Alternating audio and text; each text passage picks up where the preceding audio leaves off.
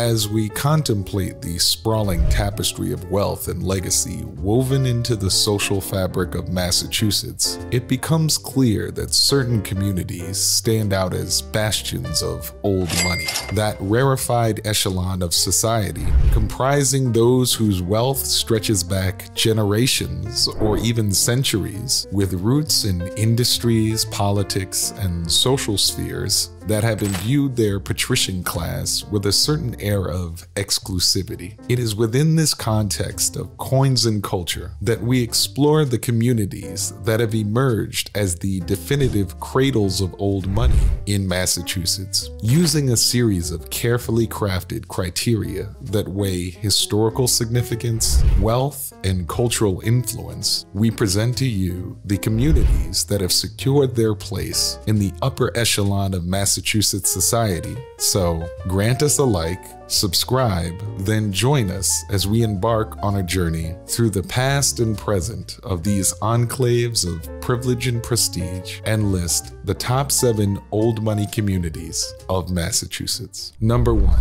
Beacon Hill. We must first turn our attention to Beacon Hill, Boston. The story of Beacon Hill is one of the most compelling tales of the American aristocracy, a story that begins in the early 19th century when Boston was rapidly emerging as a center of commerce and industry. Seeking to establish a permanent resident befitting their status, the old money families of Boston, the so-called Boston Brahmins, began to gravitate towards the hill, with its commanding views of the city and its enviable location in the heart of Boston's downtown. As Rose Kennedy, matriarch of the legendary Kennedy dynasty, once reportedly quipped, "If you're Irish, you move to Charlestown. If you're Italian, you move to the North End. If you're a Brahmin, you move to Beacon Hill." Here in Beacon Hill, the Brahmins constructed lavish townhouses and mansions, replete with all the trappings of wealth and refinement, from ornate facades to sweeping staircases to vast ballrooms. And it is in these very homes that many of these families have remained for generations, passing down their wealth and privilege like heirlooms from one generation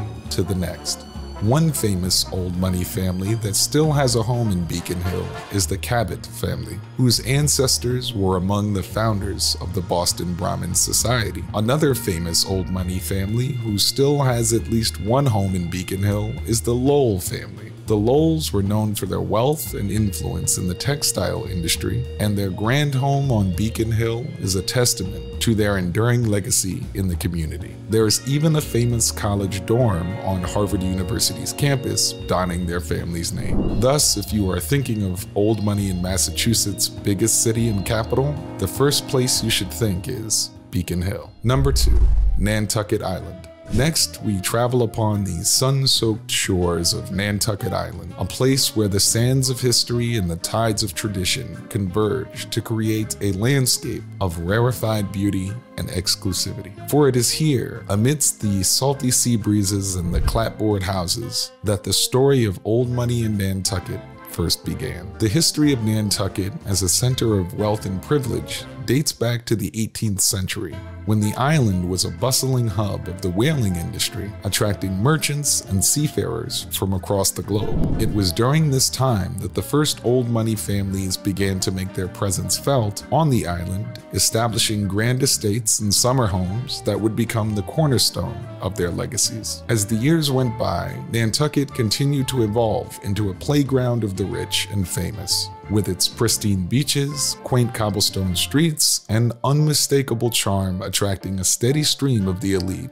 from across the country. Nestled with the sprawling estates and manicured lawns, one finds the main old money neighborhoods of Nantucket. The first of these is the Brant Point area, a collection of grand mansions and sprawling estates that line the shores of the harbor. Here, the old money families of Nantucket have staked their claim to some of the island's most coveted real estate, with homes that offer breathtaking views of the sea and surrounding landscape. Moving further inland, one encounters the historic district of Nantucket, a place where the island's rich cultural heritage is on full display. Here, the streets are lined with clapboard houses and cobblestone streets, evoking a sense of old-world charm and elegance. But it is in the Siaskinset area where one finds perhaps the most quintessential expression of old money on Nantucket. In Siaskinset, along rolling hills and lush gardens, one encounters a series of grand estates and summer homes that have been passed down from generation to generation, each one a testament to the enduring legacy of privilege and prestige on the island. Today, Nantucket remains as one of the most desirable destinations for the old money set, with its well-heeled residents enjoying a lifestyle of unparalleled luxury and leisure. The next place on our list of old money communities in Massachusetts takes us on a journey back in time to the picturesque town of Concord, Massachusetts. In Concord,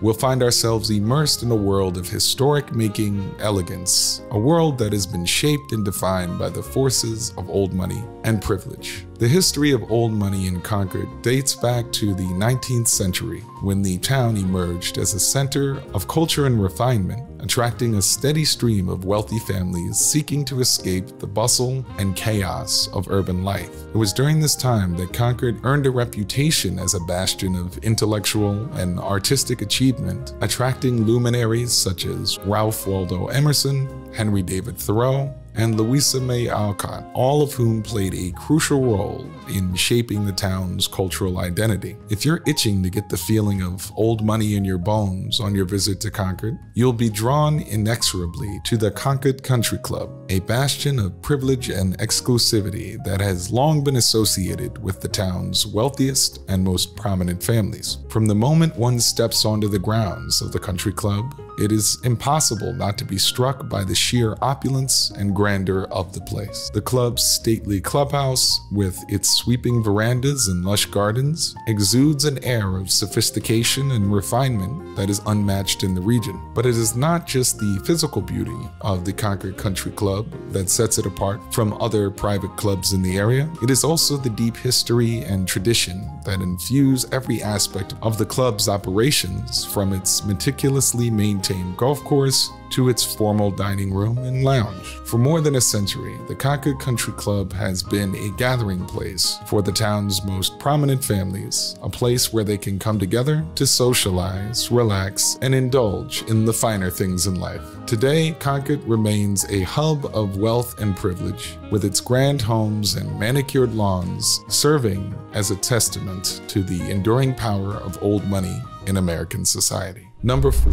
Weston. Next, we travel over to the verdant hills and manicured estates of Weston, Massachusetts. From the earliest days of its settlement, Weston has been a magnet for wealthy families seeking to escape the bustle and rush of urban life. Here, on the rolling hills and in pristine forests, these families established grand estates and summer homes that would become the cornerstones of their legacies. And it is this history, this sense of continuity and legacy, that continues to attract old money families to Weston today. In this idyllic town, nestled in the heart of the Boston suburbs, one finds a sense of peace and tranquility that is unmatched in the region, a respite from the frenetic pace of modern Boston life. But it is not just the town's natural beauty that has made it a hotspot for old money families. It is also its proximity to the city, which allows easy access to Boston's financial and cultural centers, as well as the town's commitment to preserving its historic character and architectural heritage that has made it a bastion of wealth and exclusivity. Two of the most prominent hotspots for old money in Weston are the Weston Golf Club and the Meadowbrook School. The Weston Golf Club is a private club that has been a gathering place for the town's wealthy families for generations. With its immaculate golf course, world-class dining facilities, and extensive social events calendar, the club offers a respite from the pressures of everyday life and a chance to connect with like-minded individuals. The Meadowbrook School, on the other hand, is a private school that has been a fixture of the Weston community since the 1920s. With its rigorous academic programs and focus on character development, the school has long been considered one of the preeminent institutions of its kind in the region, attracting families from all over the country. Together, Together, the Weston Golf Club and the Meadowbrook School represent the essence of old money in Weston, embodying the values and traditions that have made this town a beacon of wealth and privilege. Number 5. Wellesley.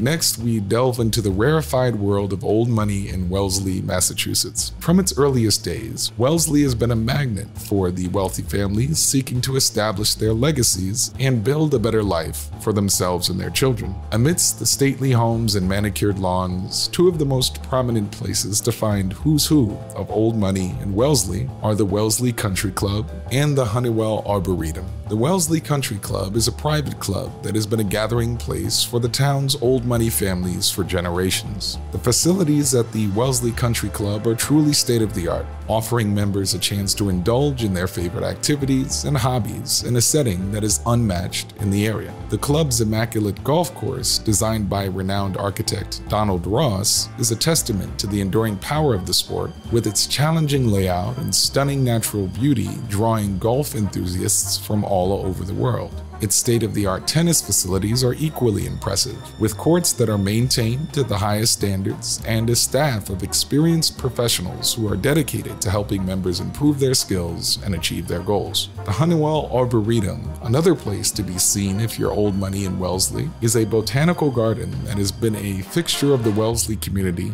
for over a century. With its extensive collection of rare and exotic plants, as well as its meticulously maintained gardens and walking trails, the Arboretum offers a serene and tranquil environment that is unmatched in the Massachusetts area. Together, the Wellesley Country Club and the Honeywell Arboretum represent the very essence of old money in Wellesley, embodying the values and traditions that have made this town a beacon of wealth. Number 6. Winchester. Next, we'll take a trip over to the leafy streets and grand estates of Winchester, Massachusetts. From its earliest days, Winchester has been a haven for wealthy families in a community that prizes refinement and sophistication above all else. And it is this sense of continuity and legacy that continues to attract old money families to Winchester even now. If you want to get the real old money experience in Winchester, you'll have to be seen hobnobbing at both the Winchester Country Club and the Right Lock Farm. The Winchester Country Club is a private club founded in 1922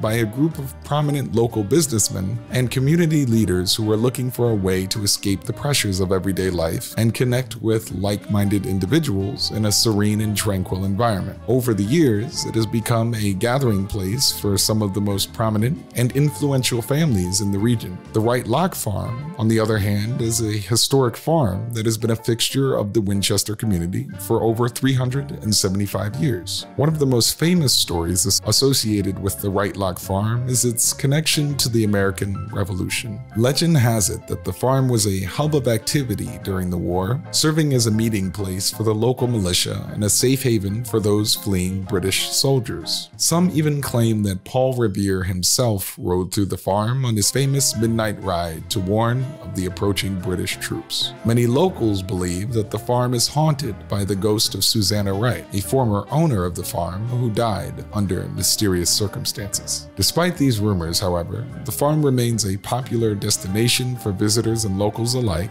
a testament to its enduring legacy and unique place in the history of Winchester. And number 7. Manchester by the Sea. And last, we would be remiss not to mention the picturesque town of Manchester by the Sea, a town that, despite a recent film of the same name, making it sound like a depressing place to be, Manchester by the Sea is synonymous with wealth, privilege, and beautiful sights. So what is it about Manchester by the Sea that has made it such a hot spot for old money families? Many point to the town's stunning natural beauty, which includes miles of pristine beaches, lush forests, and scenic waterways. Our favorite places in town for old money and luxury would be the Manchester Yacht Club and Singing Beach. The Manchester Yacht Club is a private club founded in the early 1900s with an instantly name-dropping member list. One of the most famous members of the Manchester Yacht Club was President John F. Kennedy, who was a frequent visitor of the club during his time in office. Kennedy was an avid sailor and loved to spend time on the water, and the Manchester Yacht Club offered him a chance to indulge in his favorite pastime in a setting that was both beautiful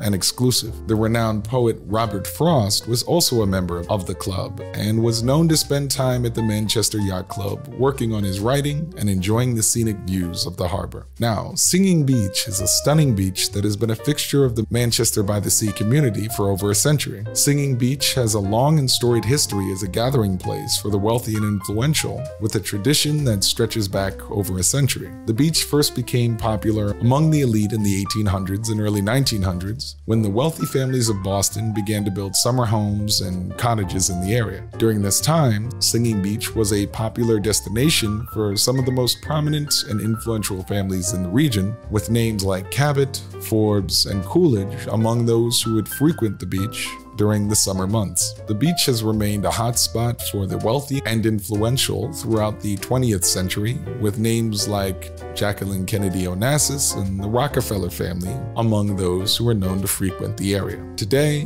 the beach remains a popular destination for those seeking a respite from the pressures of everyday life in Boston and the surrounding areas, and it is known for its stunning natural beauty and serene tranquility. Now, before we say goodbye, if you enjoyed this video, send us a like and a subscribe, for we're planning to cover many more insights on the old money communities, mentality, and history of the United States and more. And last, leave us a comment. Did we miss any places? If you're a native of Massachusetts, tell us your thoughts on these communities. This has been Old Money Luxury, and we'll see you on the next one.